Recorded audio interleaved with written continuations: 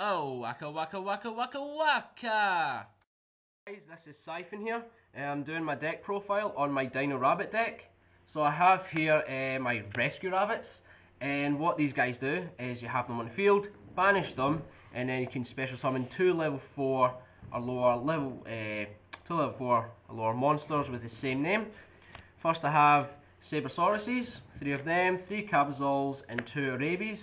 So these guys come out, and I would overlay with them, but I'll show you the XYZs later.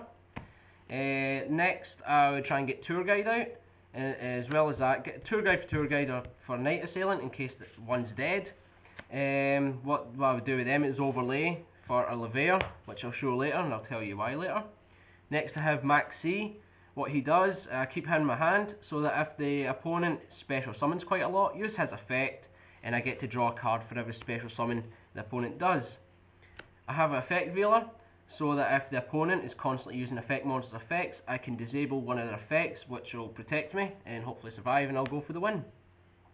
Gores is like a staple. If I'm in a tricky situation and my field is completely empty, special summon this guy, and then I've got a big defense. I've got 3 Spirit Reapers. Not many people would think to use these, but I like to use them because they can't be destroyed by battle, and it's like a wall defense for me, so the opponent can't attack and destroy them, so they can't get to my life points and delay the opponent, and it means I can get a chance to draw cards to build up my hand and set up for an assault. Next is my spell cards, starting with all the staples. Get Dark Hole, destroy all monsters, Monster Reborn, special summon a monster, Heavy Storm, destroy all spells and traps. Book of Moon. Book of Moon is quite useful because if an opponent is going to use an effect monster effect, I can flip their monster down and it will lose the effect. MST, blow up a spell or trap, especially one that's messing me up and I don't like it. Pot of Arthas is quite important for my deck because if I use up all my level 4 dinosaurs, I can return them back into the deck and use Rescue Rabbit again, and then I could get the dinos back out the deck again and go for the overlays. I have 2 Forbidden Lances, which decreases the attack of a monster by 800, so that means I would usually target the opponent's monster, which means they would lose attack and I would win the battle.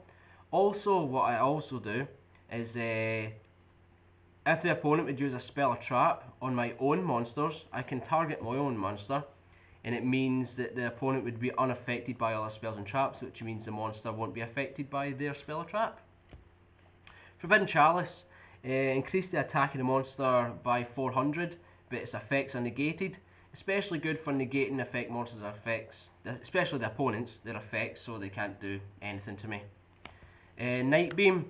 Not a lot of people would use this, but it's like an MST, except when you destroy the face down spell or trap, the opponent cannot chain it on, which means they can't really do anything to you, so you disable them. Next is traps. Is Solemn Judgment, staple, pretty much negates near enough anything except for flip summons. Solemn Warning negates any summon by paying 2000 life points. 2 Torrential Tributes, so if the opponent attempts to swarm or brings out a big guy that I don't really like, then I'll wipe the field and hopefully I don't wipe out my own field at the same time. Next I have Compulsories. If I don't want the opponent's monsters going to the graveyards, so they can recycle, I'll return it back to the hand, especially if it's XYZs or Synchros or just high level monsters. It means it'll be harder for them, the opponent, to bring them back out. Call of the Haunted.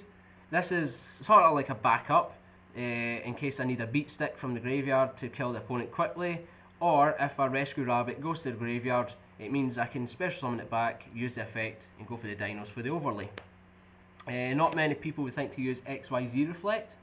What this basically does, if the opponent would target my XYZs, my defenseless XYZs that has no materials, to defend themselves, it means this will defend them. It will negate the spell or trap or effect monster effect that targets the XYZ, and it also deals an 800 effect damage to the opponent. And last but not least, I have Dark Bribe. It's pretty simple, negate any spell or trap, but the opponent gets to draw a card. Simple. Finally, my XYZs. I run 2 Levairs because if one gets messed over, it means I can get the other one and I can get my Rescue Rabbit from the banish and use the effect again for the overlays. Centimanes, he's sort of like a staple, so if I'm in a tricky situation, it means I can defend myself a little while, and hopefully as well blow some stuff up on the opponent's side of the field.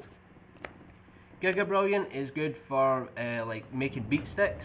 I can summon a few monsters, swarm the field, increase the attack of the monsters and attack and deal more damage and hopefully win quicker.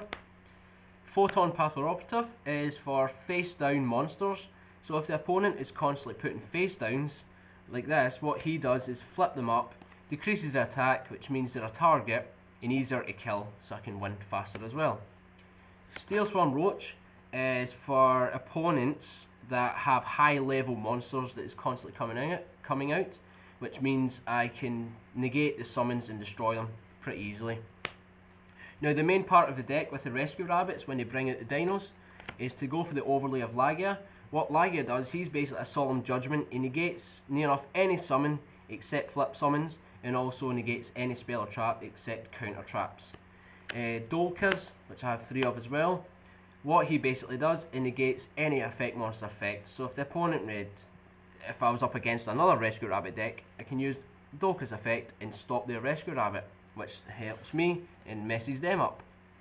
I have 2 Utopias, so they're sort of like beat sticks, so if I get them out and the opponent is attacking quite a lot, I can negate attacks, and it means I'll survive longer and hopefully build up a strategy to continue my assault. Shockmaster, not a lot of people use this one, but what he does is I can deattach one material, and what he does is I can declare monster spell or trap, and it will disable that type of card to be used that turn, so it cannot be used. So if the opponent focused on traps, I'll declare traps and I can attack directly or attack the monsters, and hopefully don't get a mirror force or anything like that. It means that I'll get a better chance of getting around their cards. Well, I hope you enjoyed my deck, so like this video and tell me what you think in the comments below, and thanks very much for watching. Take care, bye.